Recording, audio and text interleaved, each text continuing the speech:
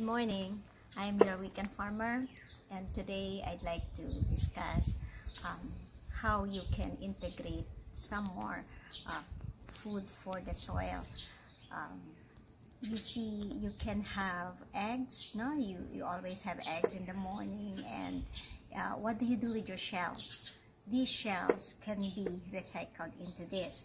I'll be pounding the shells that are dried, and I'll use it for integration to my soil, and this will give so much calcium to your plants, which they need very badly. So you just have to pound it like this. If you don't have something like a bayo, you can devise a way.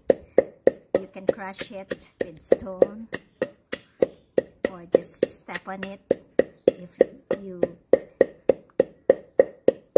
put them inside the sack and step on it, so it has to be very fine.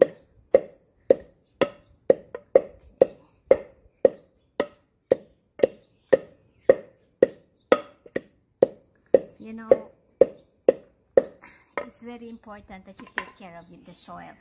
These plants that I have just transplanted, ranging from eggplant to tomatoes, patola, even my spring onions, they are not possible without the help of your soil.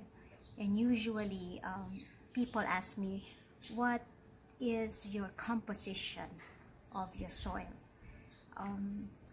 And this I would like to simplify. You can have your garden soil, the one that you find in your garden, and then 3 parts of that. 1 part you can make a compost or a worm cast. That's 1 part. 3 parts is garden soil. And then you can integrate it with a rice hull. A carbonized rice hull is the one that's burnt, which is more effective. But if you don't have the normal rice hull, will do.